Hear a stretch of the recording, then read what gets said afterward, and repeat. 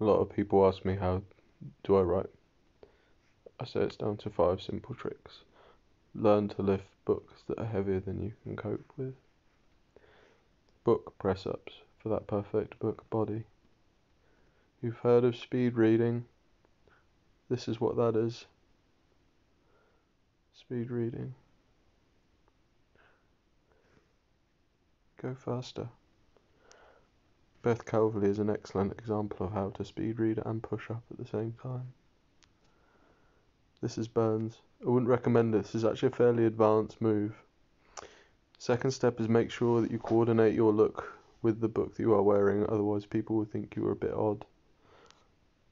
The most important thing about writing is looking the part. Wow.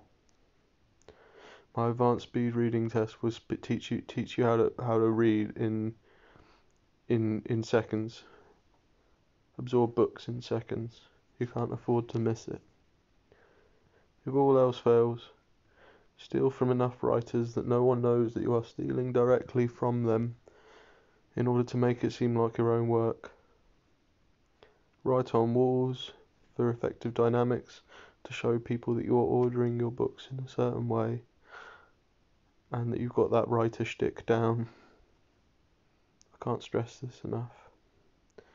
Finally, live on a strict diet of cigarettes and coffee and avoid all humans.